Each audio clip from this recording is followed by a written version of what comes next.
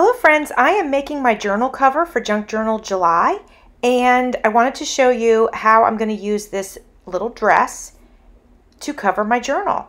I'm going to start with a manila folder, and very simple, very basic. The first thing I'm going to do is mark it and cut it to size.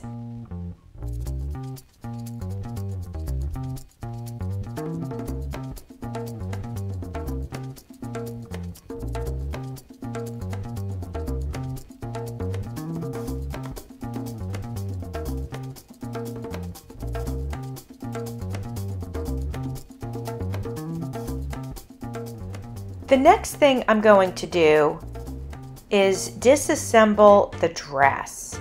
Now, there's several ways that you can go about doing this. You could literally grab a pair of seam rippers and start going at the seams. That's one way. Or you could do it the way I did it and grab your scissors and then just start removing things. Like I started with the tag, as you can see here.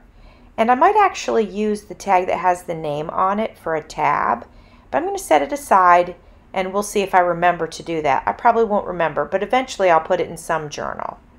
Then I put a little hole in the fabric, and now I'm just going to cut right around the edges. I was trying to tear it, because sometimes you can tear and it'll come right out, but this one was tough.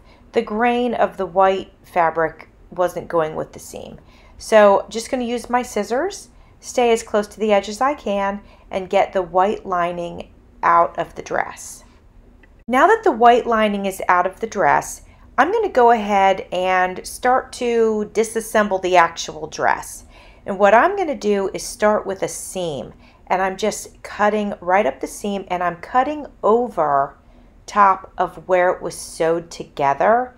And that way I'm kind of hoping I sort of hit those not the threads, but you know, like where it was sewn together. So yeah, I guess the threads.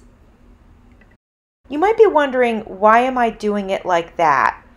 Well, it's because I don't know what I'm doing, but I've done this enough to know that for me, and the way my brain works, you got to start somewhere, and for me it just makes the most sense to start with a seam. That's kind of how I simplify things, like when I'm doing stuff that I don't do very often, or I'm doing something that's new to me. I just try to look at it and think to myself, where can I start? And to me, just an obvious place is a seam. So I'm doing that on both sides. So basically, the dress is going to be cut in half. Next, once the dress is cut in half, I'm going to pick another place to start cutting, and I'm gonna get these sleeves off. This sleeve, it's not a true sleeve, it's just like this little puffiness that would go where a sleeve would be. This is something that's usable in a journal, and I think it would be so super cute. So I'm gonna cut these apart. I'm gonna leave the crinkle in it, so I'm not cutting over the seam on this. I'm just cutting just to the outside of it to leave the crinkly part intact. I'm going to do that to both sides. Well, here it is. I've done it to both sides, and now I'm removing the belt, as you can see. Now I'm just going to take a good look at this and decide, you know, what do I do next? And in order to make that decision, I've grabbed my manila folder, which is going to be the book cover, and I've put the dress on top of it. I'm having a look, trying to decide, you know, where am I going from here? Actually, I'm deciding, I'm just diving in. I like the way, like, I can envision how this could turn out. So I'm starting with the front. This is going to be the front cover. So the part of the dress that has the cute little belt on it, you know, where the yellow flowers are, I want that to be part of the cover. So I'm going to go in with my Fabri-Tac, and I'm just going to nail this down real quick.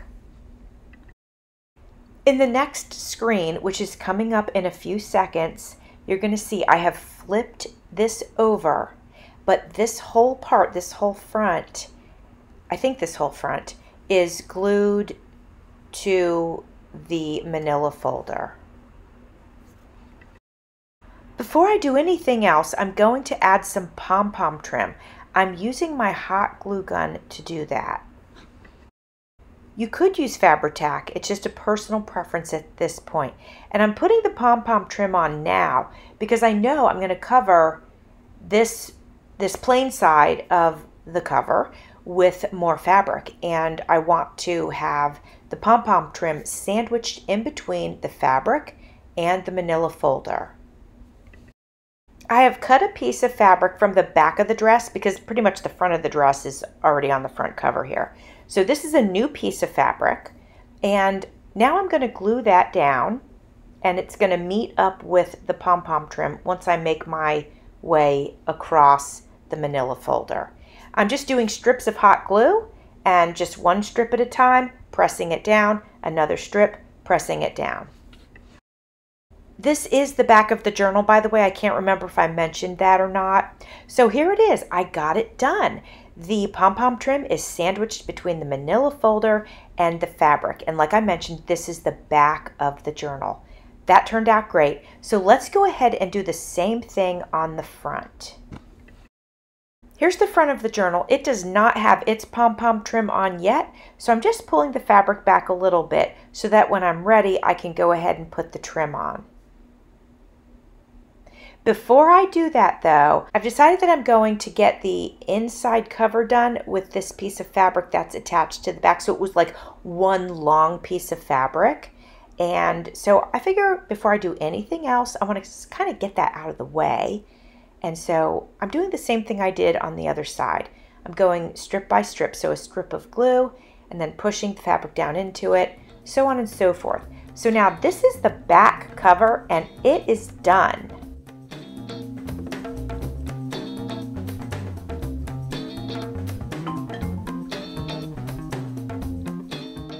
Now I feel like I can go ahead and focus again on the front cover. There was some fabric like hanging over, like this is the overlap fabric. So this fabric is the front cover. It's got to go over the edge of the journal so no cardstock is exposed or no manila folder is exposed. Now I'm going to attach the pom-pom trim. Now I want to tell you that the front of the cover, you can see there's some fabric overhanging because I have not decided if I'm going to leave it skirt-like and going beyond the actual book cover or if eventually I'm going to trim that off straight. So at this point in the process, I haven't decided that. I got the pom-poms glued on. Now I have another piece of fabric and I'm going to cover the inside of the journal. Same technique, it's going to be section by section.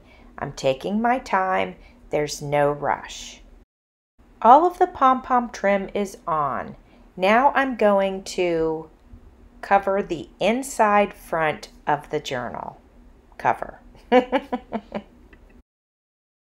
have a pretty large piece of fabric here, so I want to cut that to size before I start gluing. So I'm just, I'm pressing it into place. It's not like I have a ton of this fabric, so I don't really want to make any mistakes. So I've got it placed down. I have it folded over where I think it needs to be. And now I'm going to just go ahead and make my cut. And then same thing, strip by strip, just gluing it down. Just so you know, this is seersucker fabric and I found it delightful to work with. It was just super easy to work with.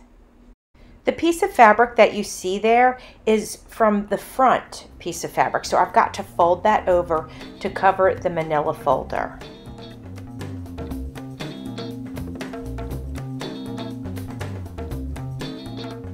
There's a little bit of excess there that I don't need, so I'm going to take my scissors and I'm just going to trim that off.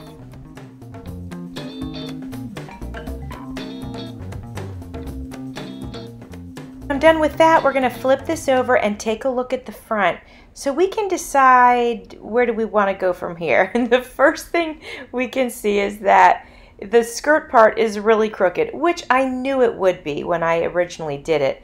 I wasn't trying to do it perfect. Ultimately, I've decided I think it's going to look better if I cut it straight across. And now I'm sort of toying with the idea of adding, remember the sleeve that had the nice ruffle? I was thinking about adding that to the bottom, but you know, I don't think it needs it. So now I'm going to focus on the spine. I'm not really sure yet what I want to do with the spine, but I know I need to do a little bit of cleanup on it. So I'm going to grab my scissors and I'm just going to make a straight cut.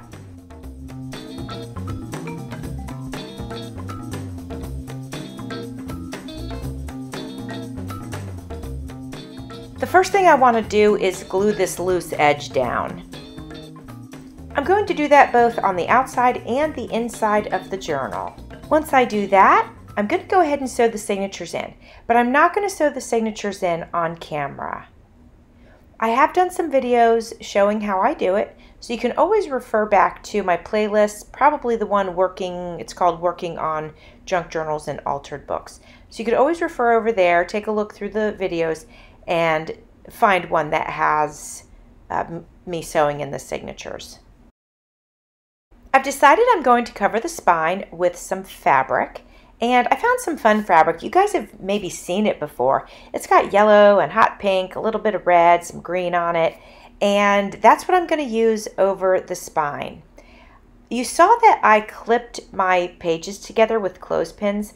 I do that because it helps the journal to stand up on its own, keeps it very sturdy, and that way I can work on the spine, not damage anything, but not have my journal flapping all over the place.